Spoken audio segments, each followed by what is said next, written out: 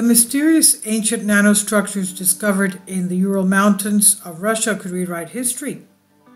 These mysterious microscopic objects discovered near the bank of Kozym Narada and Banyu rivers may completely change our perception of history.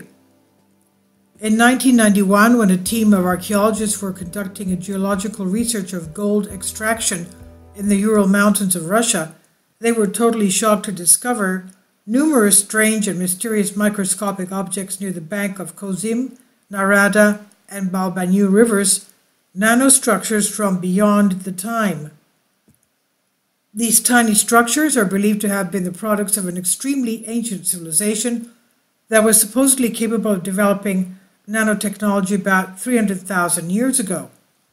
The strange nano pieces are metal coils, spirals, and shafts among the list of unidentified components unearthed during the geological missions in the Ural Mountains. The pieces were embedded in 100,000-year-old rocks. The age of these mysterious nanostructures has placed them in the list of out-of-place artifacts, or OOP art, given the fact that researchers estimate them to be 300,000 years old. Out-of-place artifacts. An OOP art is a unique, little understood object found in the historical, archaeological, or paleontological records, which fall into the anomalous category. To say these objects have been found when and where they should not be, and thus challenge the conventional understanding of history. Though the mainstream researchers have always drawn a simple and rational conclusion on these strange artifacts, many believe OOP arts may even reveal that humanity had a different degree of civilization or sophistication than described and understood by officials in academia. Some even think that the extraterrestrial intelligent beings are the reason behind the existence of OOP arts. To this day, researchers have found out dozens of such OOP arts, including the Antikythera mechanism of Greece, the main penny, the Shroud of Turin, Baghdad Battery, Saqqara bird, Ica stone, stone spheres of Costa Rica, the London hammer, the Nazca lines, and many more.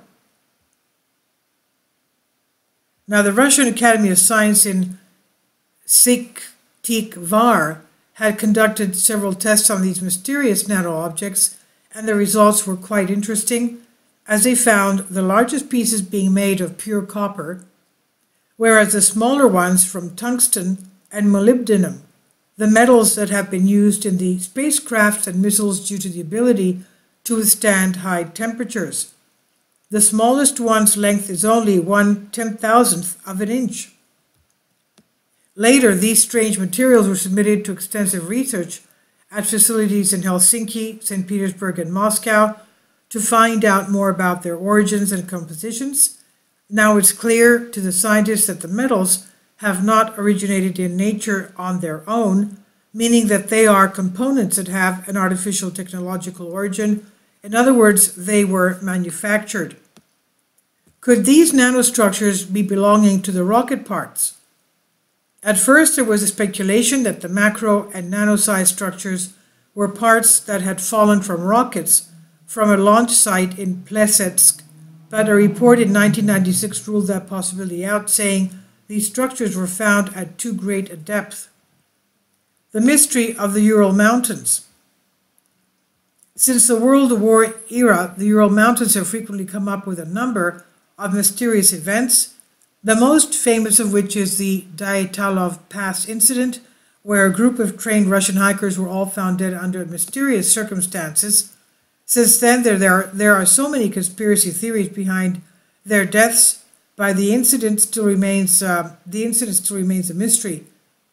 The area has infamy for shamanism, Yeti, and numerous UFO sightings as well. Now, the ancient astronaut theorists believe the site of Ural Mountains, from where the strange nanostructures were discovered, is the evidence of an alien presence hundreds of thousands of years ago. And this is on Collective Spark, Myth and Mystery. Please leave your comments. Thank you for your support. Kindly support my Patreon account. The daily posts are 5 videos daily, and they are totally different from what I have on my YouTube channel. Thank you so much for your support. and that you find all my content so interesting. You'll find the Patreon account details in the description box below.